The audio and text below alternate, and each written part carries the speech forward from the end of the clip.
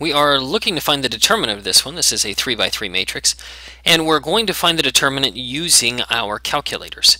With this one, we're going to use the TI nspire, and we can do this one by hand, but it's much easier if we can just plug it into our calculator. So let me pull up our calculator here. In our calculator, we're going to enter in this exact matrix into our calculator.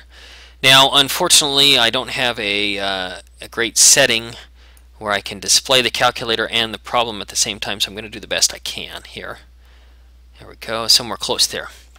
Okay, what we're looking for is we need to create this matrix, and the matrix button is right next to, right here you have this book one, right here the one next to it is your matrix button. So we're going to go to that one, we're going to pull it up, and it gives you, you can do fractions. This is where you put in all of your logs. We've done those before. You look down here and you see these matrices here, these options. This one's a 3 by 3, which is nice. That's what this one was. If you have a different form, this will allow you to change it as well. So you want to select this one, okay? So that's the one that I have there, so I'm just going to hit enter. And then it will ask number of rows and columns. This one is a 3 by 3, so I'm okay. If you need to change it, then change it, go up or down here, depending on which one you have. When you're done, hit OK. This creates a 3 by 3 matrix.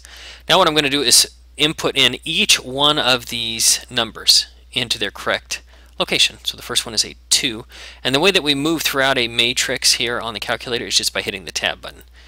Every time you type in a number, just hit tab, and I'm just filling all of this information in right now.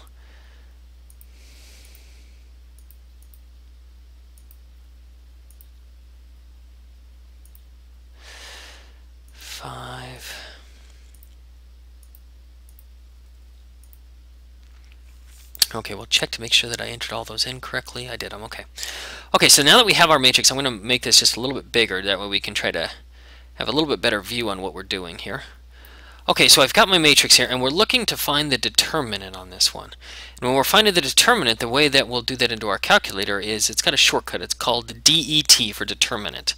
So right before this matrix, we're going to write DET.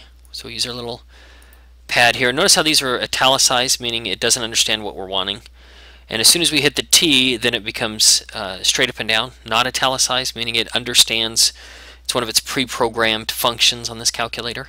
Now if you hit enter right here, it's going to say that we're missing a parenthesis. So you just hit OK. So you're going to go over here right after the T, right in between the T and the matrix, we're going to add a parenthesis. And the TI nspire is nice because as soon as you add the first one, it will add your last one. Then you just hit enter. And it says the determinant on this one was 17. So we go back here, and then our answer for this one will simply be 17. So that one worked out really nice. And that's basically all that you're going to do on these, is you're just going to plug these in to the calculator using, this is your button right here to input a new matrix in. And then you're going to hit DET for determinant. Make sure you have your parentheses, and then just hit enter, and that will give you what your determinant is on that particular problem.